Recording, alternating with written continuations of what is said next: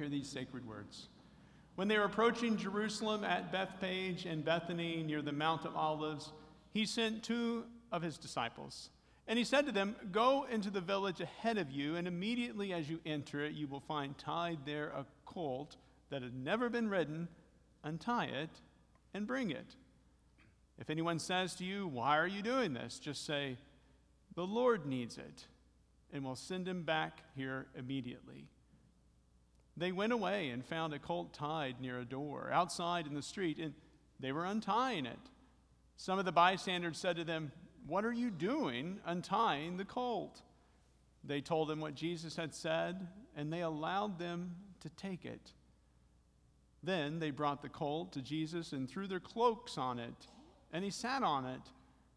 Many people spread their cloaks on the road, and others spread leafy branches that they had cut in the fields.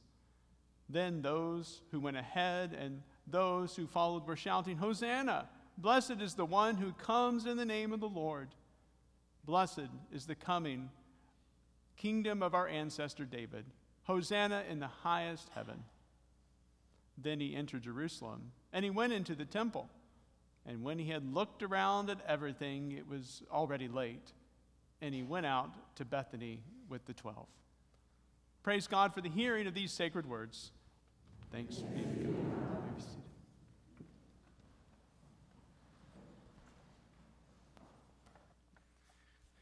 Good morning. So we finally arrived. This is at the beginning of Holy Week, the holiest week in the Christian year. And there is a day-by-day narrative. Sunday, Monday, Tuesday, Wednesday, Thursday, Friday, Saturday, Sunday.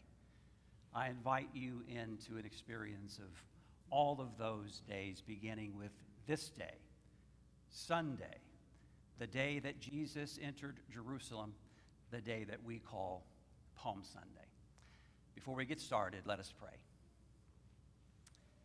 Gracious God, it's good to be in your temple, among your people, in the presence of your Spirit and your Word. Lord, remind us now and always that your Son came in peace, and he came in justice. May we go in peace and with justice.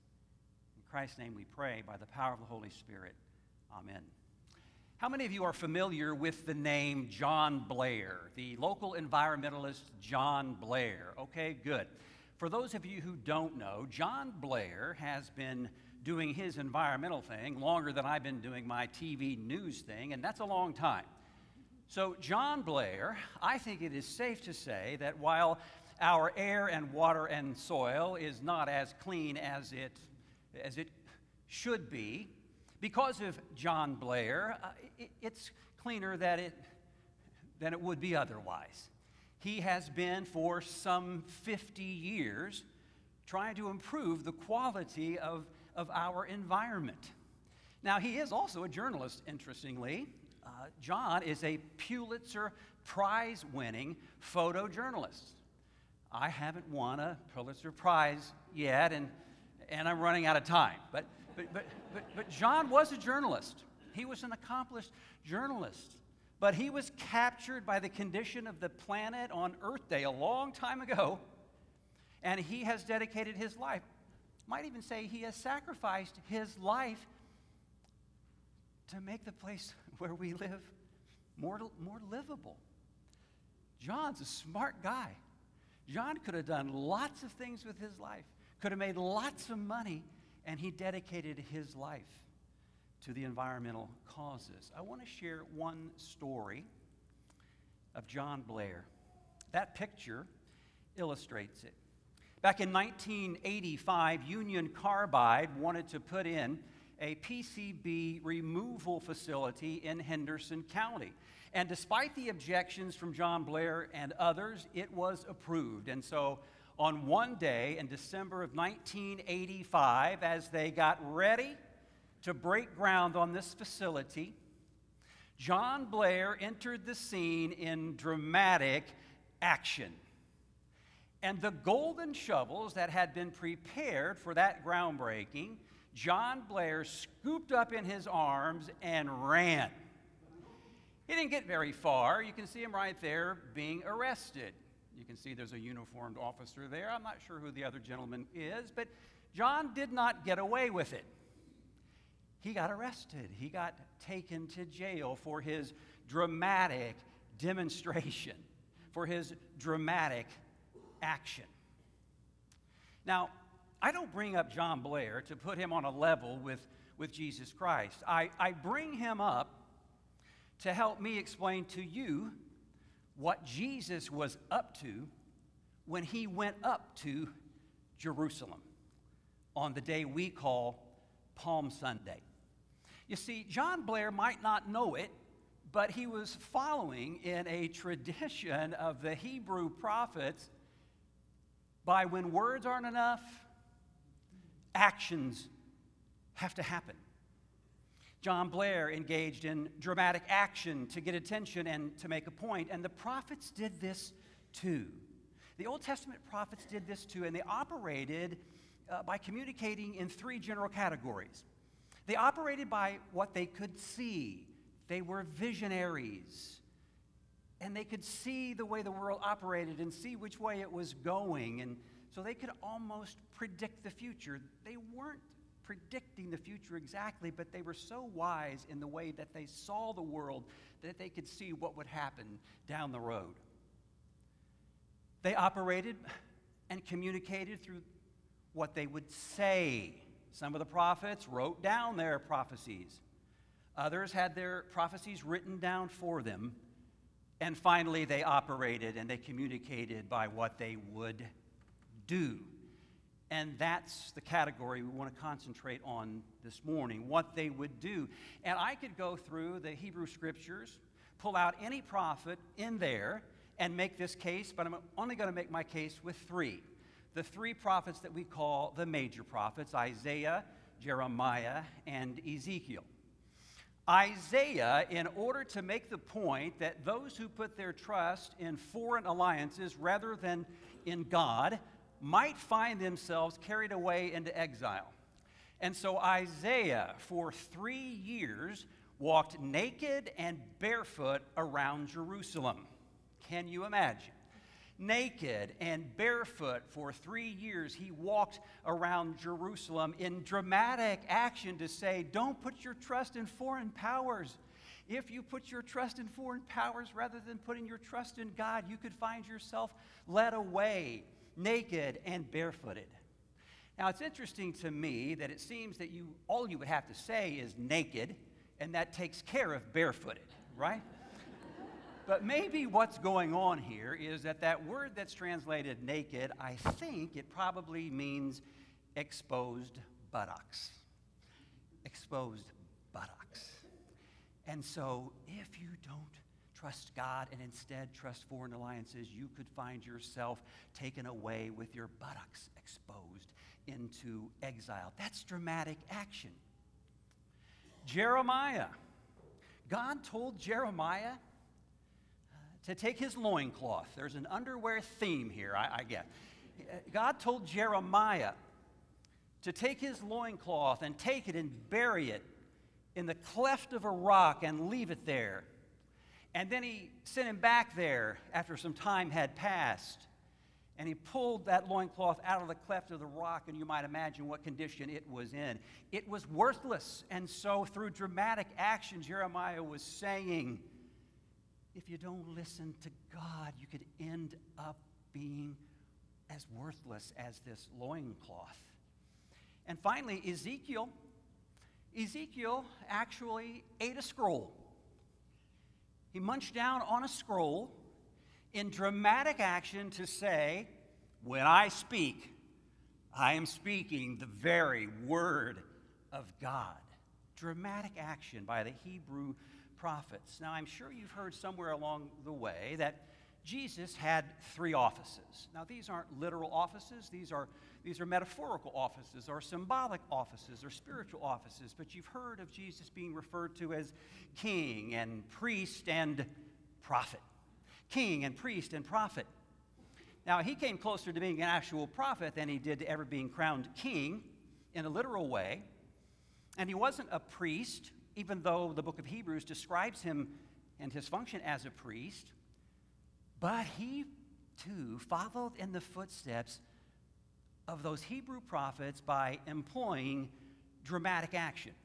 Just as Ezekiel ate the scroll, just as Isaiah walked around with his buttocks showing, just as John Blair stole the golden, groundbreaking shovels, Jesus stages a double demonstration.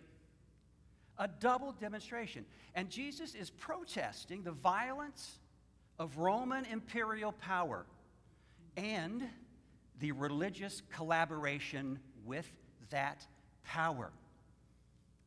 Jesus recognizes that it is the collusion between the Roman governor Pilate and the Jewish high priest Caiaphas, and he demonstrates against what they are doing. He does it in two dramatic events, each with dramatic action and a prophetic citation of dramatic action in the Old Testament. The first demonstration happens in the entry to Jerusalem on what we call Palm Sunday, the account that you just heard Pastor Andy read. Now, the setting is Jerusalem at Passover, at the beginning of the last week of Jesus' earthly life, the week we call Holy Week. Pilate, get this, Pilate comes in from the west, right? He comes in from the west with additional troops, right? You got that picture? That's not in the text. We know that by the history of what happens at Passover. But Pilate comes in from the west, and Jesus comes in from the east. Already, just identifying that, we know that this is a dramatic action on the part of Jesus on this Sunday. Pilate comes in on a horse. That conjures up images of war. Pilate's coming in with extra troops and a horse. He's coming in to keep the peace. The city is full of people for Passover. He wants to make sure things don't get out of hand, and so he keeps the peace through the threat of violence. Additional soldiers don't get out of line, and Jesus comes in on a donkey. On a donkey. Now, all four Gospels have an account of the entry of Jerusalem by Jesus. If you look at Matthew, you can get the idea that Jesus came in on a donkey and a foal of a donkey. And so we might say that Jesus rode in on a nursing donkey. Do you see the contrast? Do you see the message? Jesus comes not in violence. Jesus comes in peace. And how do we know? Because of the citation. Now, the citation doesn't come in Mark. It comes in the other Gospels, but there is an allusion to the prophetic action from the Hebrew prophets, this time from Zechariah. Zechariah says, "Rejoice greatly, O daughter of Zion. Shout aloud, O daughter of Jerusalem. See, your king comes to you, your Messiah comes to you on a donkey. Triumphant and victorious is he, humble and riding on a donkey, on a colt, the foal of a donkey." Pilate enters in order to keep the peace through the threat of violence. Jesus enters Jerusalem to put an end to war and to violence. The first demonstration is a protest against Roman imperial power. The second demonstration is a protest against religious collaboration with the Roman governor. And to catch it, we have to read on a little bit in the book of Mark. We've been on Sunday. And the other Gospels, the other synoptic Gospels, Matthew and Luke, have these two events happening on the same day, happening on Sunday.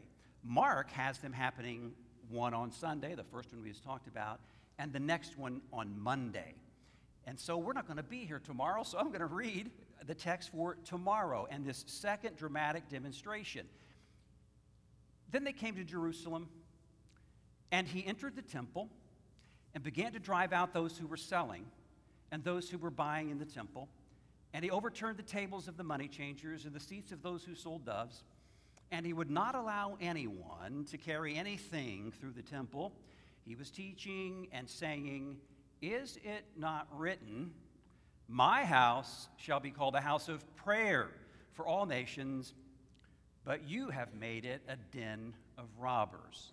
Hold on to that. And when the chief priests and the scribes heard it, they kept looking for a way to kill him, for they were afraid of him because the whole crowd was spellbound by his teaching.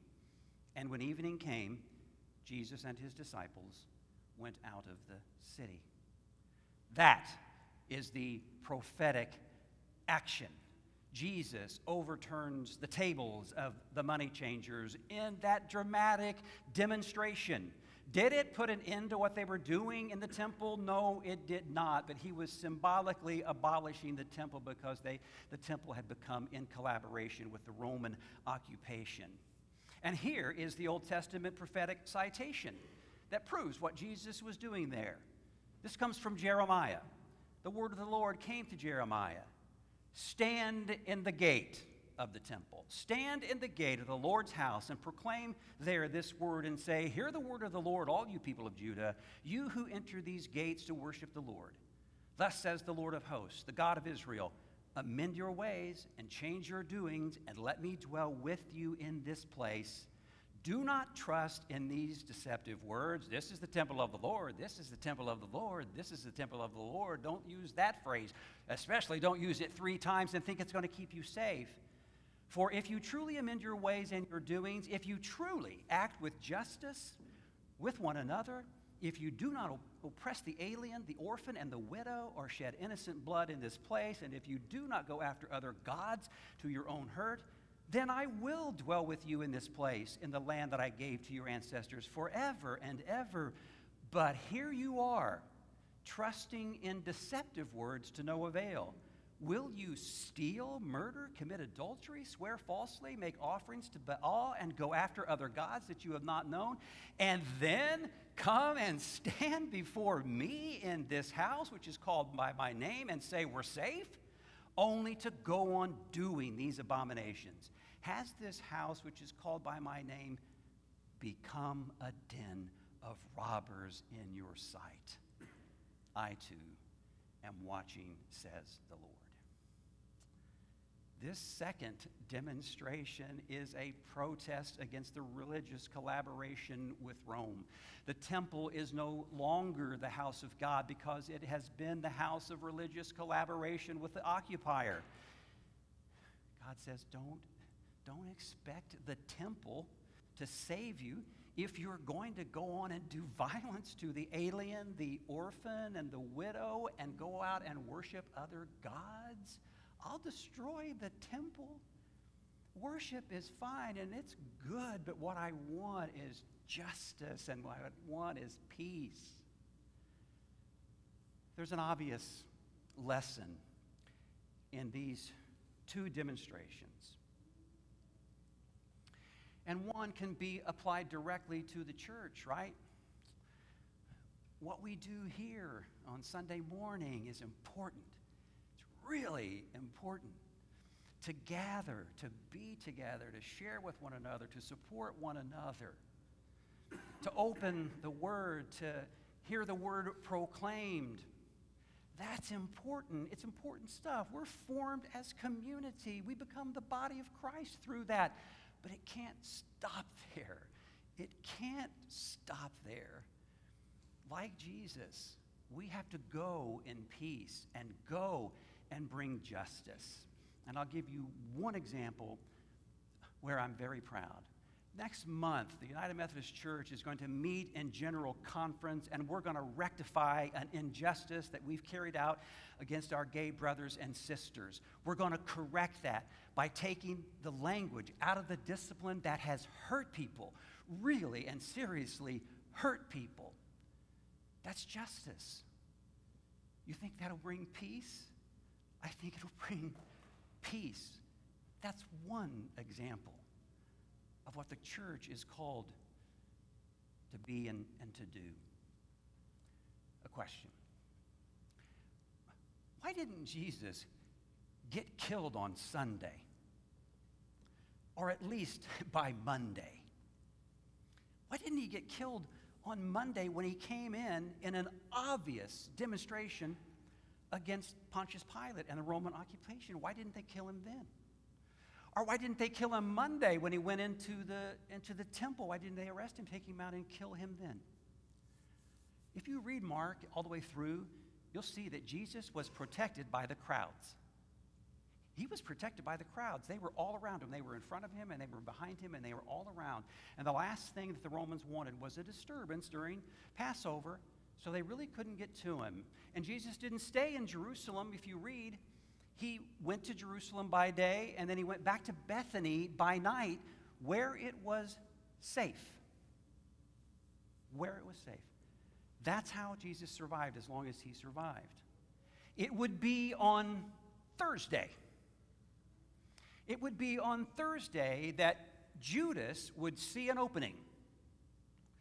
And Judas went to the authorities and said, you can't get him by daylight in Jerusalem, but I know where he stays, and I'll show you where he is when he's moving from Bethany to Jerusalem. And that is Monday, Thursday, and that does get Jesus killed. At the trial, before Pilate, Jesus looks at Pilate and says, my kingdom, my reign, is not of this world. And we have taken that to mean that Jesus said, hey, Pilate, you take care of earthly things, and I'll take care of heavenly things, but that's not what he meant. He meant that your world is one of violence and evil, and my world is one of nonviolence. It's one of peace and justice and love. And so, I want to make this appeal. Monday, Thursday, Good Friday, those services are so important. They're so important. If we skip from Palm Sunday to Easter Sunday, we go from celebration to celebration. I invite you to make a point to be here at noon. Well, let me back up. Be here Thursday for our services on Thursday evening. Be here Friday for Good Friday at noon, and then if you can at Aldersgate in the evening.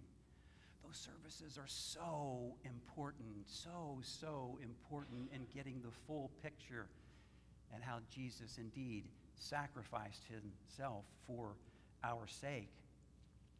I hope to see you there. I hope to see you there. And I'll end with another couple of questions. Do you think that John Blair's dramatic demonstration was effective? The plant opened. Do you think his demonstration was effective? Do you think Jesus' double demonstration was effective? I think you know the answer to both.